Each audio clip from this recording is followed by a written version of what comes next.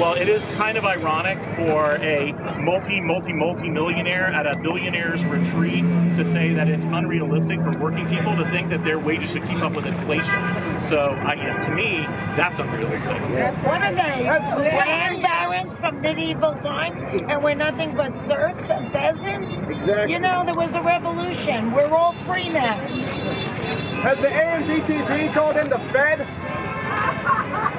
By the Fed, if you mean the federal mediators, yes, they called them in, but it was, like I said, a cynical ploy because they didn't even let them into their side of the room.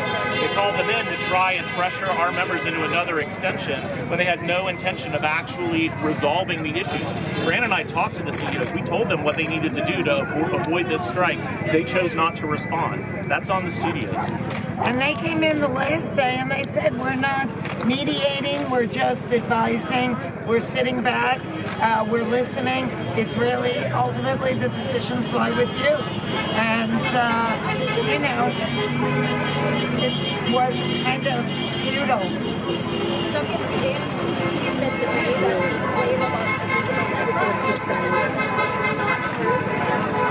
Well, yeah, I have a document that shows that it is true. And by the way, what they're doing is the same thing they're doing on all of these claims. They're parsing words to try and convey a misleading impression of what the actual truth is. But I sat in a room with their negotiators, with another one of our team in there with me, and I asked them point blank the question: does this proposal mean that you could tell a background reporter you'd have to agree to work for one day, get yourself scanned, and we can use that scan forever in any future project with no further consent and no further compensation? They said, yes, that's what that means.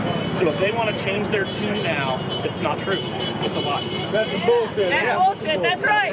Thank you. Thank you for sticking up for us.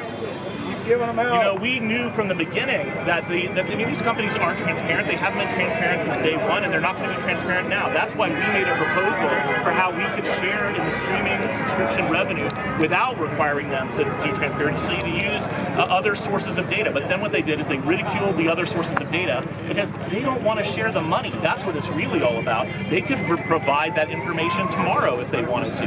They don't want to because they don't want to fairly compensate our members. They don't want to share the proceeds of this platform that has been built entirely upon their faces, their voices, and the work of writers and directors and others.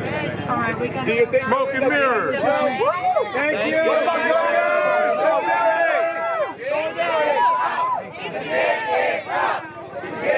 Solidarity. Solidarity.